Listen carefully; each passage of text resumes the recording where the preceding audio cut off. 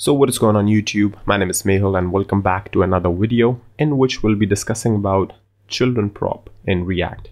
Now children prop is a special prop in React, although it sounds just like just another prop. A children prop is basically used, you won't use it here mostly, but here inside the component itself. So what I'm gonna do is I'm gonna create something called as like a div, an outer container. I'm going to say hello props.name and I'm going to say props.children here. All right, you might be thinking what happens now. So well, I can go ahead and write children here as ABC. Why not? And it will just work just like you expect it to. Hello Mehul ABC. Maybe you might think that I would just go ahead and write a JSX expression consisting of a p tag which says def, something like that, and it's absolutely fine, right? Def just works fine. In the DOM as well, we see that we get a p tag. Cool, right? But the thing is, you can do it with any other prop as well, right? So you see, I changed it to ZZZ and it still works. Then what is the point of this children prop? Well, the children prop actually allows you to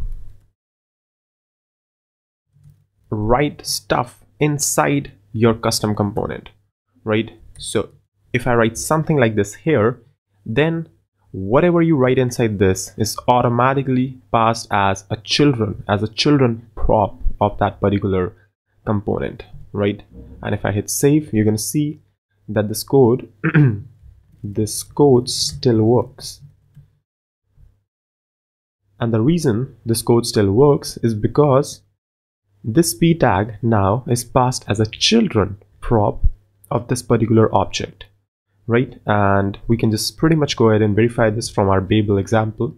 So I'm going to go ahead and paste this right here, and I'm going to see that we get the output something like this. So we have react.createElement create component, right? It has one prop, that is name, and the children of this particular thing, that is the third argument I said, is react.createElement, which is a p tag, and it has no prop, and this is the child contents, right?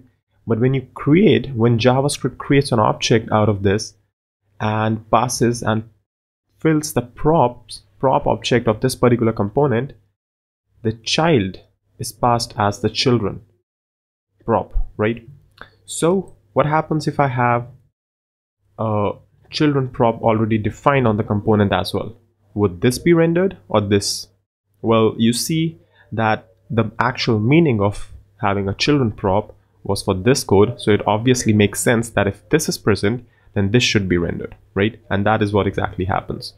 However, the moment you remove this, basically there's no child, then the children prop takes over and you get the regular 222 out of it.